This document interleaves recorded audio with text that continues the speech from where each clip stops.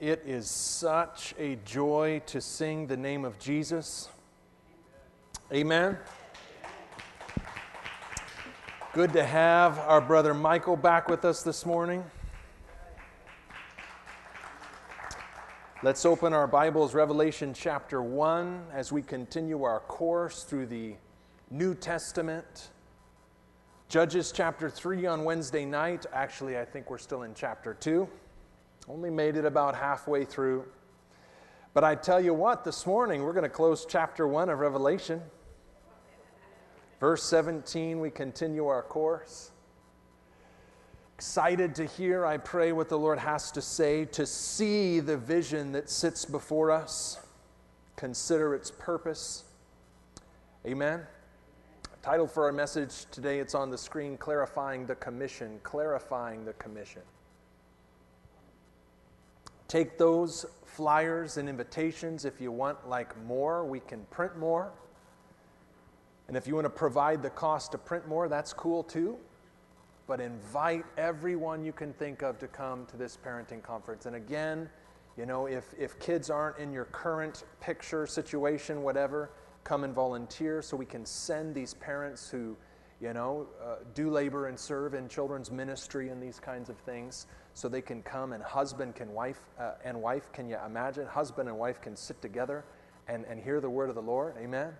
Invite unbelievers. This is evangelistic in its purpose and intent as the gospel will be preached. And so let's spread the word and let's see what the Lord will do. Good opportunity. And these guys are great. Their material is awesome. Well, let's go to the Lord. Father, we're so thankful that you're here today. We're rejoicing because your word is a light and a lamp unto our feet, and we need it. We confess today that, Lord, as Isaiah declared, all like sheep we have gone astray, each one turning to his own way. God, that's me, that's who we are, that's what we do. And so, Lord, we rejoice that you've given us a sole voice of truth, a foundation on which to build our lives. It's sure, it's stable, it provides shelter, Lord, safety, security, and so many other things. We are so thankful for your word. God, we don't want to hear anything else except the pure milk and meat of your word, that we may grow, Lord, in you. Come closer to you, Jesus, and be more like you. That's our prayer. That's our heart today. We're rejoicing this morning as we see Jesus. And we pray that we would see you, Lord, in the light that you have so directed, Lord, according to the vision that John received, Lord. As it imparts, a picture's worth 1,000 words, as it imparts so much truth, Lord. Help us to see you clearly and surrender our lives to you absolutely. We thank you that that is our glorious privilege. We don't add Jesus to our lives, a long list of gods, but we abandon everything for just Jesus, just you. As we look at you this morning, just as John did, would we drop dead in a way? Our self-centeredness, God, our rebellious nature, our waywardness, our pride, God, let it die today. And if ever it resurrects itself, Lord, bring us to the foot of the cross, bring us to this vision of Jesus again, so, Lord, he can stay dead, that old man. Work within us today. Sharpen us, Lord, and help us to be more effective for you, we pray. So exciting to be alive in these last days. In Jesus' name, let's say together, amen. Well, we've been talking about it for a couple weeks, and I pray it's had an effect upon our lives. John the Apostle here, because he made an all-important choice that I trust we observed, that we can put into practice, because he made that choice too in the midst of his suffering, in the midst of all his difficulties, because he chose to be in the Spirit on the Lord's day. Look at your Bibles, amen? Because he chose to be in the Spirit on the Lord's day, even in the midst of suffering, he got exactly what he needed during that season of difficulty. We all have seasons of difficulty. Thank God they're only seasons. And even if it spanned the course of our entire physical life, we have an eternity of rest and reward to enter into and enjoy. But the key there is in the response that John the Apostle had to being banished and imprisoned, suffering greatly on the island of Patmos, and he chose to be in the Spirit on the Lord's day, and thus he saw Jesus Christ. He received what he needed, what we all need in that particular place, and that is a reminder that Jesus is alive. Amen? He's alive and well. He's in the midst of his church. I need to remember that. I need to be encouraged by that. Amen? He's in the midst of his church, as we've talked about. We'll see again this morning. And he's at work in the world through his church.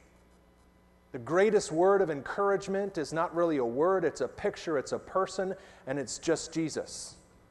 Amen?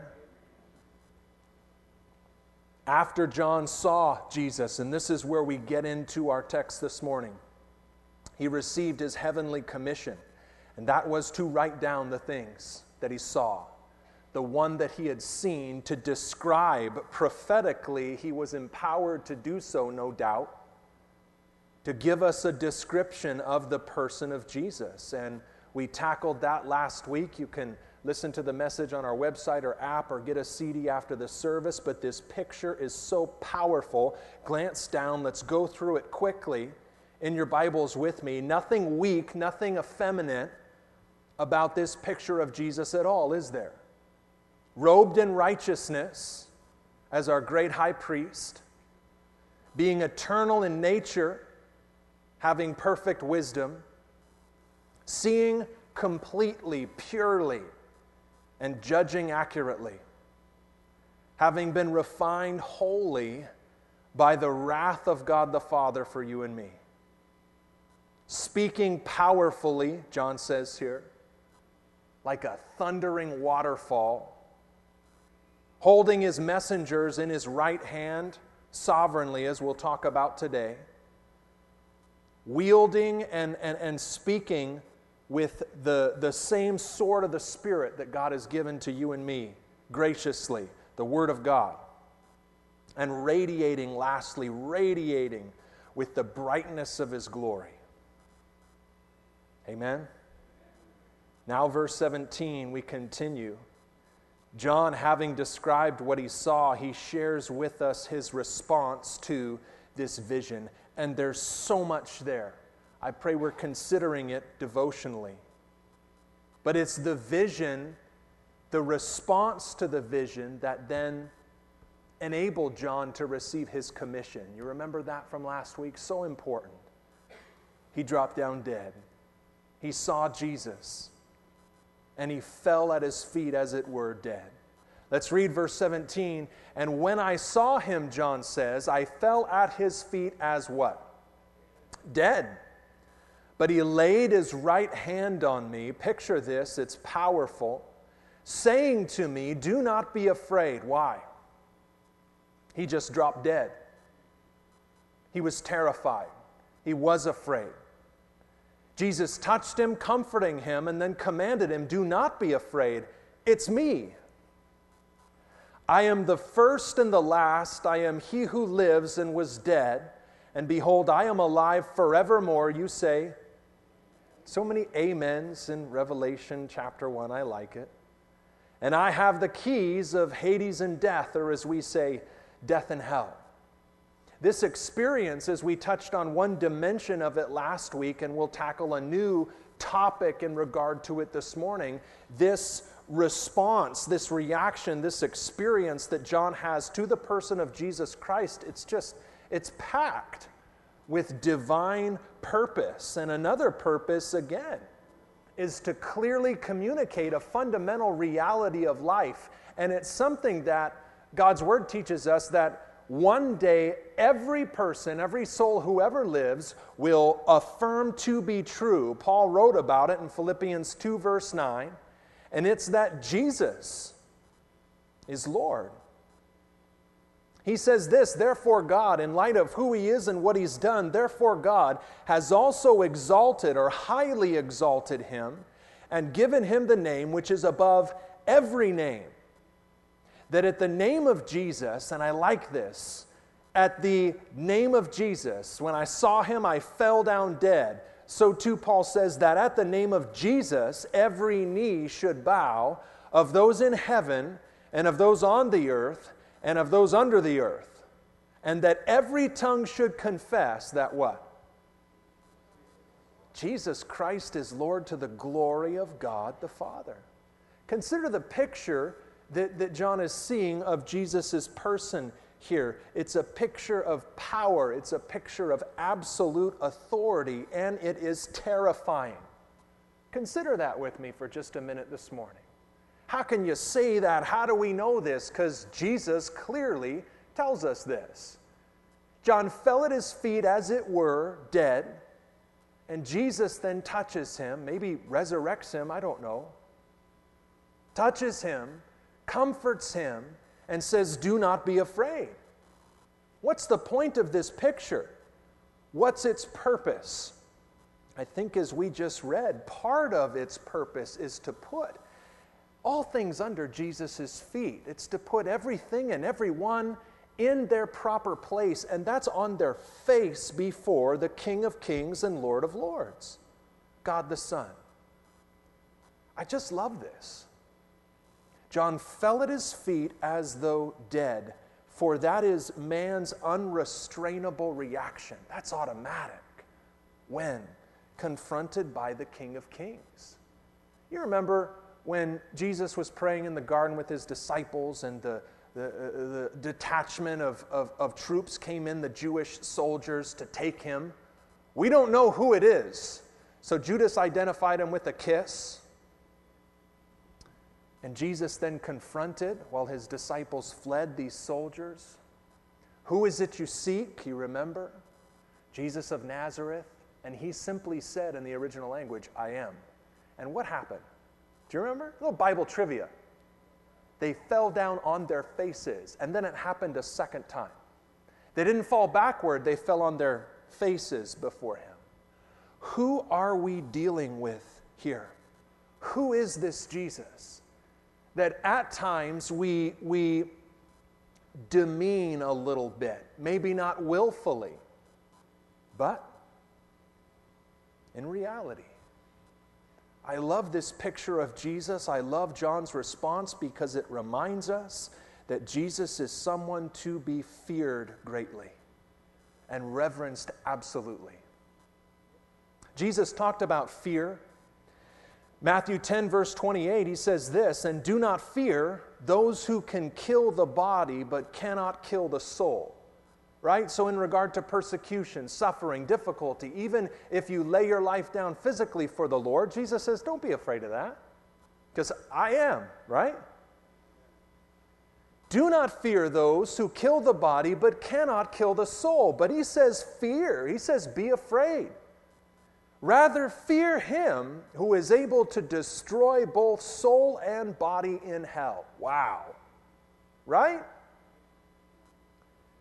The author of Hebrews chapter 10 verse 31 says something that we should be truly in touch with. He said it's a fearful thing to fall into the hands of a living God. And he's contrasting there between the old covenant and Jesus Christ. He's contrasting between dumb, mute idols and the reality of an almighty God that we're accountable to. I mean, that's a whole different kind of deal, right? Having a religion or bowing down to idols, in part they're all the same, as opposed to remembering that I'm accountable to an almighty living God. That's a fearful thing. Hebrews teaches us. Jeremiah 10:10, I love this, says, but the Lord is the true God. He is the living God and the everlasting King. At his wrath the earth will tremble. We're going to read about that. Who shall save us from the wrath of the Lamb? We're going to read and observe these things in the Great Tribulation. It's radical, it's real, and there is nowhere to hide, nowhere to run. from his gaze. So too, Jeremiah says, at his wrath the earth will tremble, and the nations will not be able to endure his indignation. Who are we dealing with here? This Jesus, that sometimes, possibly, we demean a little bit because we forget who he is and who he always was and who he always will be, and that is the Almighty. C.S. Lewis, boy, I love those Chronicles of Narnia. And for those of you that are familiar, Aslan is the character that's a type of Jesus Christ. He's got a couple of quotes that are just perfect, man. They're so biblical. There's such theology in these statements. So much we can learn of Jesus through them.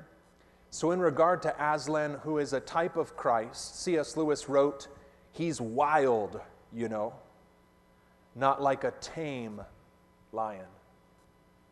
And then secondly, Mr. Beaver, that's right, Mr. Beaver said this, safe? Don't you hear what Mrs. Beaver tells you? Who said anything about safe? Of course he isn't safe, but he's good. He's the king, I tell you. All of this and so much more, it's beyond our understanding, is true of Jesus Christ, and it's a reality that we should never forget. That is who we are dealing with when it comes to God the Son. And yet, as one Bible student said, read it on the screen with me. All this is true, and yet, when we fall before him, just as we read here, it is not to listen to words of doom, but with all the gentleness that characterizes the bridegroom's action with his bride, biblical. He lays his hand upon us, as upon John, and says unto us as unto him, fear not, don't be afraid. And why should we not fear, this Bible student said? The only reason why a believer need not fear is that perfect love casts out fear, as 1 John says. Do you know Jesus Christ this morning?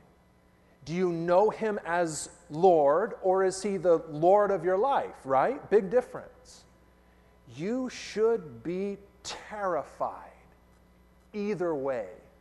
Amen? But for we believers, we who have placed our faith, our hope, our trust, we who have seen Jesus and fallen at his feet as though dead, we have the privilege in that place of then being touched and comforted, commanded, as we'll see shortly. And it's all about him. One of the reasons I love this picture so much is that it's not about us at all. Standing in the presence of the Lord, coming boldly. You know, sometimes we just quote those verses just a little too flippantly, don't we? Kicking up our feet in God's house or whatever, right?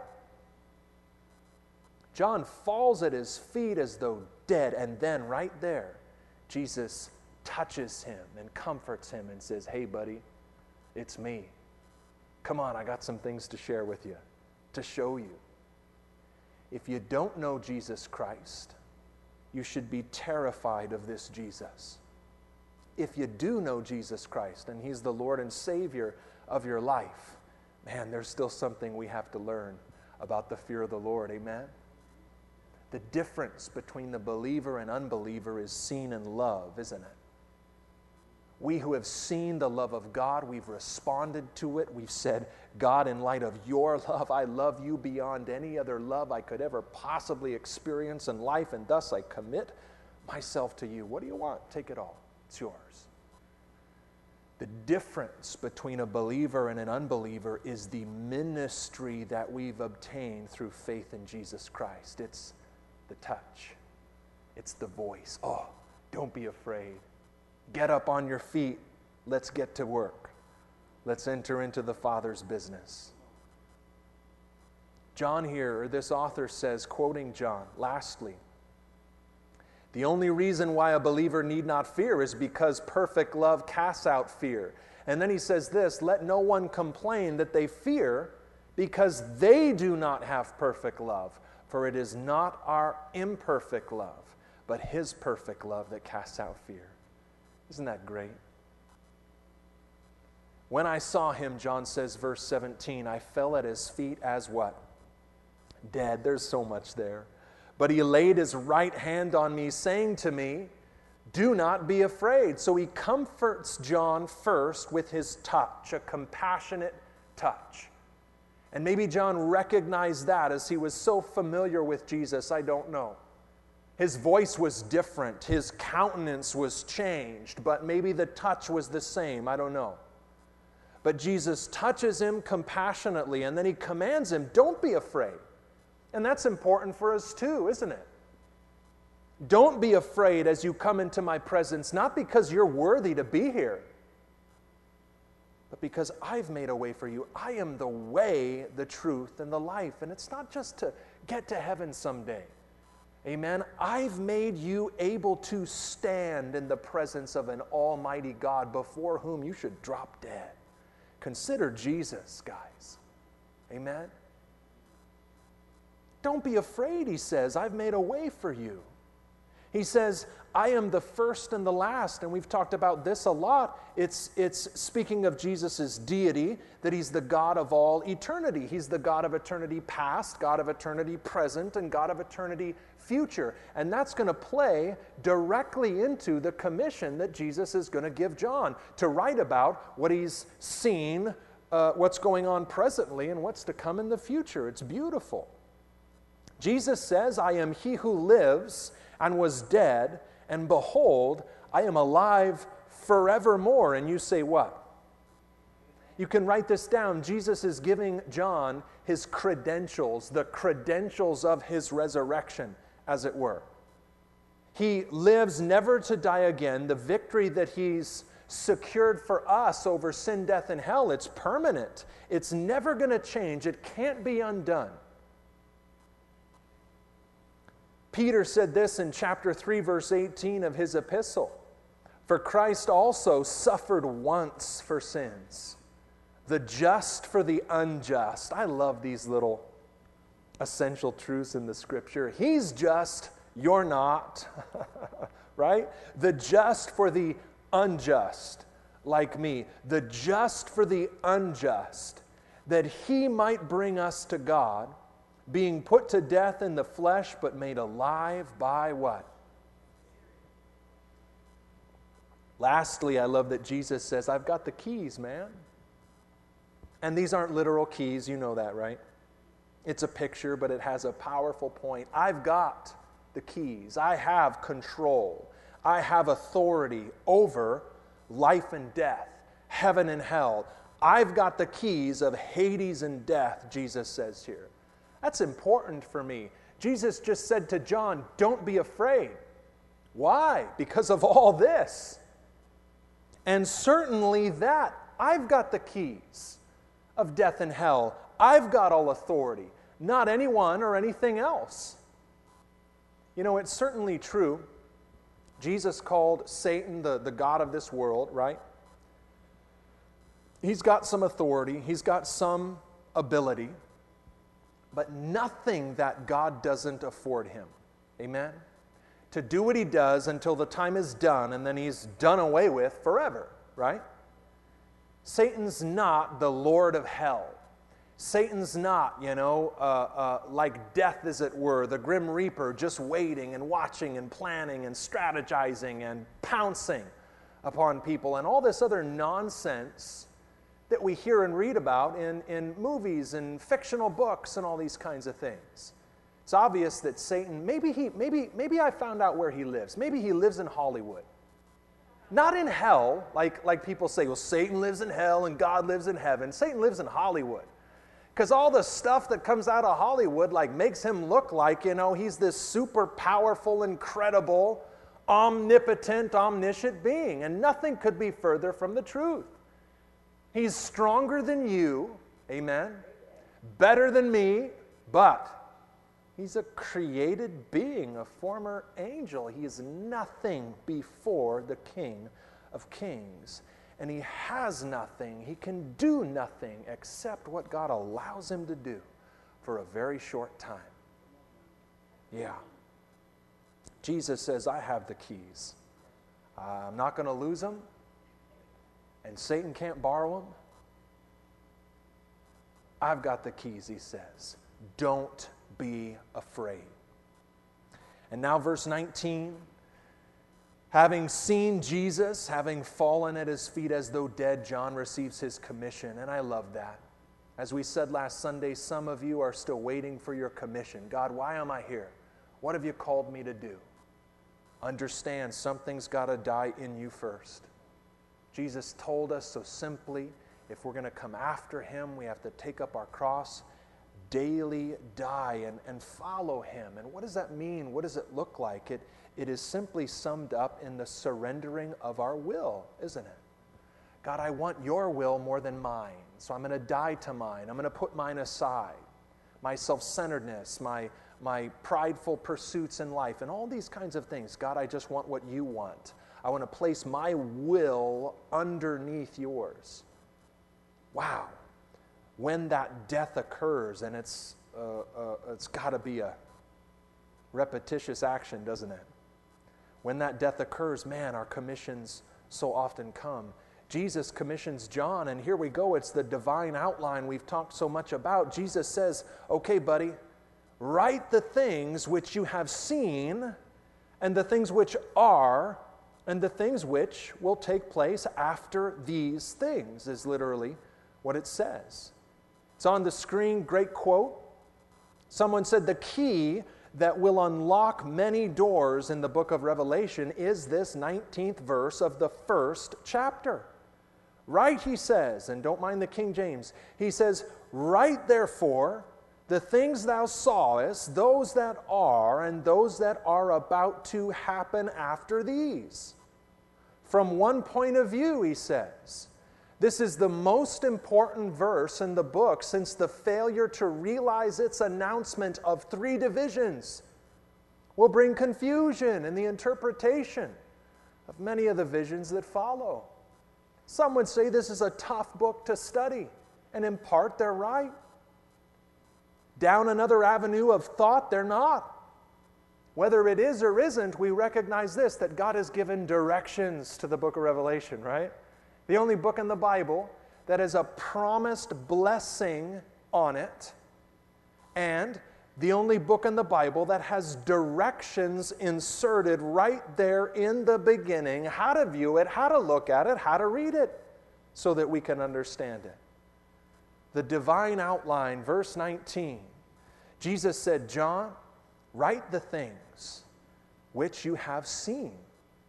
This is the structure by which we understand this prophecy, past, present, and future.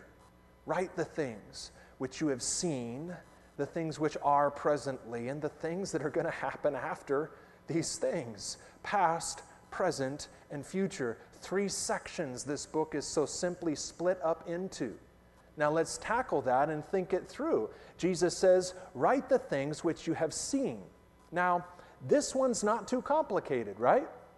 John just saw something. What did he see? It's not a trick question. He just saw Jesus. Okay, it's a good start. It's a simple beginning. Write the things you have seen. John just saw Jesus, so he writes down what he saw, right? Jesus. He saw the lampstands, which are important. He saw the 7 stars, which are essential. Write down what you have seen. And so he does that. Chapter 1, the person of Jesus Christ. In the midst of his church, at work through his ministers. In the world, those 7 stars. Secondly, the second division, Jesus says, write the things which are presently. And these, as we will go on to see so very simply, are the 7 letters, chapters 2 and 3, that John is about to write. Jesus is speaking, John's simply recording. I've got something to say to my church, and 7 letters are coming out. We've talked about the significance of those 7 churches. They are 7 literal, real churches. John has connection, association with. He pastors these fellowships at that time. And so, send out these letters to those 7 churches. Write about the things that are. What's going on right now? And that is my work through my church. I've got some things I need to say. Amen? Thirdly, the third division, it is very vividly apparent that it references the future, dealing with foretelling and that aspect of prophecy, foretelling the future. Write about the things which will take place after these things. I'm talking to my church, and now I'm predicting what's going to take place and what's going to come after the work and the ministry of my church. And we'll get into that, chapter 4, verse 1. These are things that we've not seen yet. And there are those that will say, well, the book of Revelation, it's all been fulfilled in the past. And I just think it's silly. I just can't agree. God bless them. Amen? God bless them. Those that we don't really see eye to eye with on certain things in the Scripture, God bless them. But I don't think we've seen happen any time in history what's written in this radical book of prophecy, chapters 4 through the rest of the book, this third section, things that will take place after these things. And some would say, after the church age, the age of grace, when we're with the Lord. It breaks down so perfectly, it's arranged so neatly, this divine outline. Amen? Again, the things you've seen, chapter 1, Jesus Christ. The things which are, chapters 2 and 3, Jesus talking to his church. And lastly, chapters 4 through 22, the things which will take place after these things. Verse 20, a mystery is revealed. And I'm so thankful for this before we close, verse 20. As we said to the first service, we should study to show ourselves approved, students of Scripture, seeking Bible verses to interpret Bible verses. Amen? So I read something here, and I say, man, I don't understand that. I don't get it. So I'm gonna reference other verses in the Bible that may speak to the same thing that give me some clarified understanding. Amen? I have found for that most every essential and important biblical doctrine, there's not just one sister verse, but many. So let's study to show ourselves approved, understanding what the Scripture says, referencing, back and forth between Old Testament and New. Amen? Jesus gives us the interpretation of these symbols. And that's why I love this so much. No debate, no argument. You can't say they're this when he says they're that, right? The mystery, verse 20, of the 7 stars which you saw in my right hand and the 7 golden lampstands. Here you go. The 7 stars are the angels of the 7 churches, and the 7 lampstands which you saw are the 7 churches. Thank you, Jesus. You just cleared it right up. And knowing what these symbols represent, we learn a lot about these 2 things. First of all, the church, and then, as we'll talk about in a minute, the stars in Jesus' right hand, those messengers or angels in those specific 7 churches. Firstly, the lampstands. There's more than one. We've talked about that and developed this quite a bit. In addition, I'll just say this, it's on the screen. One Bible student said, every congregation, in light of this vision, must stand by itself independently and be individually responsible to God. Jesus is going to write 7 letters to 7 different churches. He's got different things to say. In essence, they're all summed up in the meat of Scripture. But some have strengths here and weaknesses there, and so the Lord addresses them independently and individually. Moving on, each lampstand, he says, is on its own base, giving forth its own light distinct from the other congregations. Christ in the midst of the lampstand shows us that the individual churches are to be centered in Him, gathered around His Word, because He is the Word. It's just a beautiful picture. I pray we continue to chew on it for so many good reasons. But as we've talked about that already, let's tackle the stars here. Jesus tells us exactly what they are. The 7 stars in His right hand and my right hand are the angels of the 7 churches. In the Greek, it's not really the word angel, but it's the word messengers. Now again, most Bible students will agree on one of 2 theories. First of all, that these are the pastors or messengers or representatives of God in and to each one of those congregations. And that has the most biblical basis, that thought, that approach. Some will say that these are angels. They're like guardian angels of each and every church.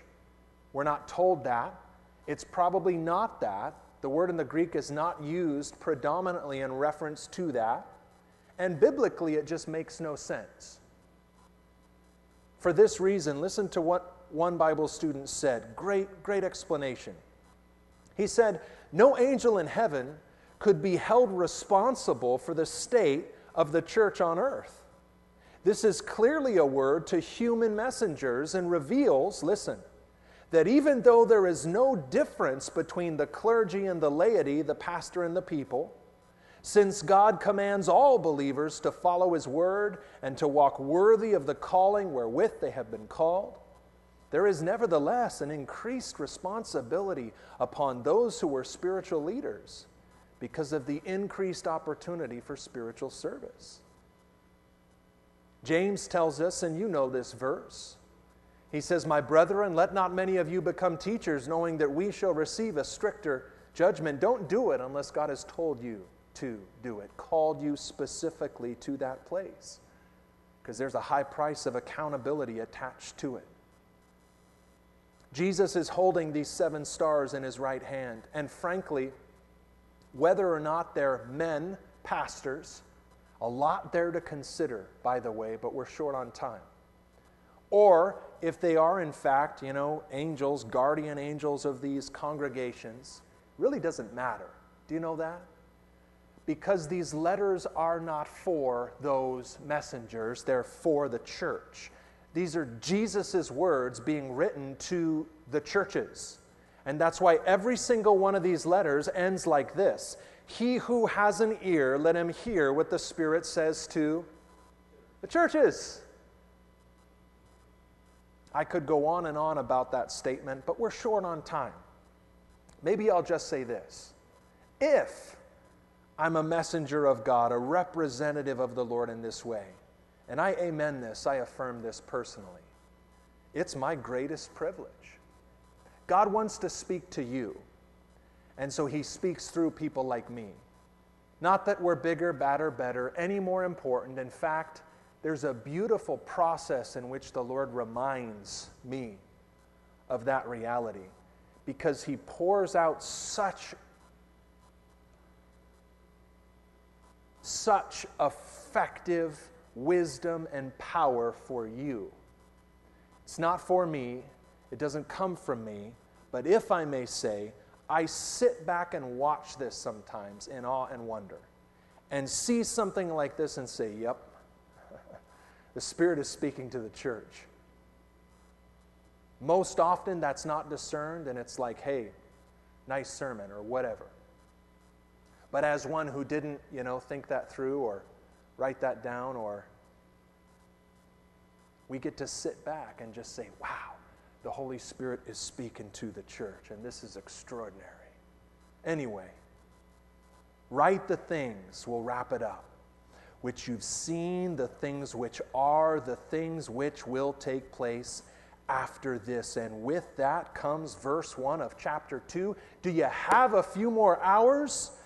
And we'll just keep going? I'm thinking of the children. God bless you.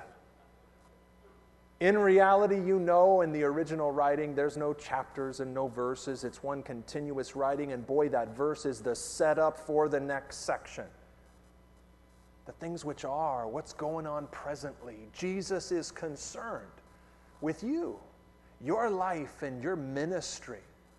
And so he's going to speak to you. He's going to write to you, and think that through. Let it capture your heart and mind all week.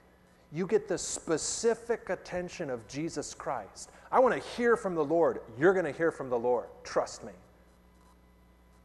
What if Jesus were to write a letter to the church today? I mean, like today.